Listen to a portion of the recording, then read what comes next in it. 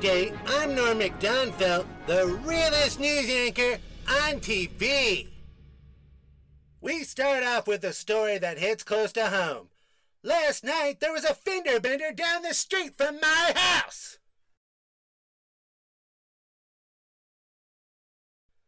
The Library of Congress will be adding Dr. Dre's album, The Chronic, to its archive. When asked why they hadn't added it sooner, they responded, guess we forgot about Dre.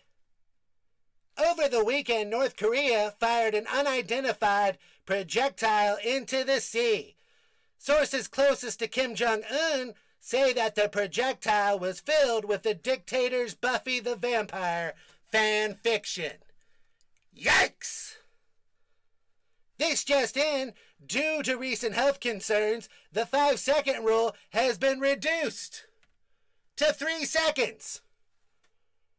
RuPaul has announced that they will resume filming the new season of Drag Race amid the virus concerns, but added that all of the queens must shanty and stay 6 feet away. With so many more people staying home, Alexas are getting used more than ever. And they've started getting, a bit snippy. Here, watch this. Alexa, what's the weather like outside? It wouldn't hurt you to get up off your fat puppet ass and look out a window. Oh, fair enough. As we get further into spring, pests will soon be back in full swing. We did a poll on which pest is the most annoying, and an overwhelming majority said, your neighbor Steve.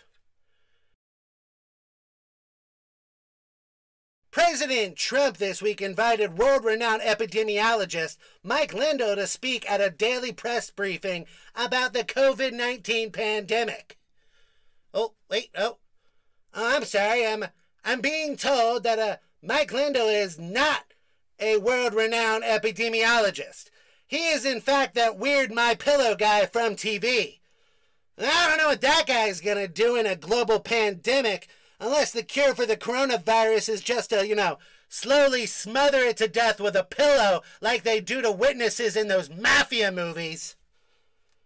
In sports news, the candidates tournament to determine which player would take on the world chess champion Magnus Carlsen suspended play in the middle of the tournament last week. The decision came weeks after every other major sports league announced that they were canceling or postponing their 2020 season. Which, is the only reason we're here talking about chess. In other sports news, former MLB pitcher Dan Herron is auctioning off his massive bobblehead collection for charity. In a related story, Dan Herron's wife drops her divorce filings for reasons of, he finally listened when I said, one of us has gotta go, Dan!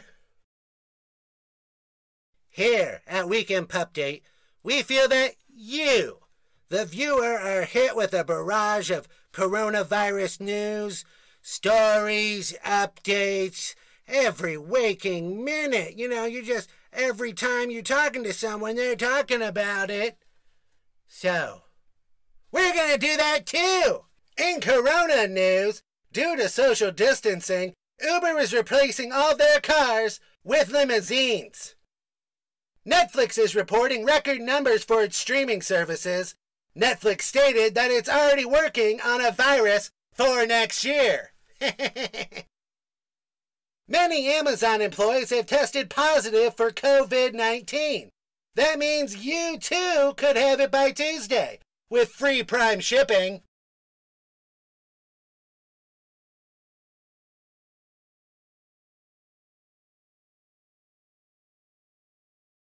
Well, that's it for the news this week. I'm Norm Macdonfelt, reminding you that no news is good news. Good night.